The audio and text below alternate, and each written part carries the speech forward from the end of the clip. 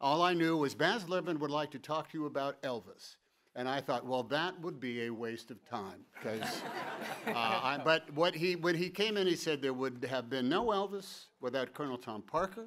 There would have been no Colonel Tom Parker without Elvis. It was a symbiotic relationship. Baz talked about the Colonel as this great carny, knowing that the carny's job is to bring people to the glittering lights on the outside of town, promise them something they've never experienced before, and then almost giving it to them at a cost.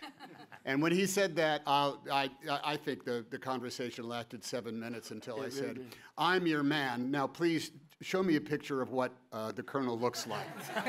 Then he showed me, and I thought, oh, my God, what have I done? True story. True story.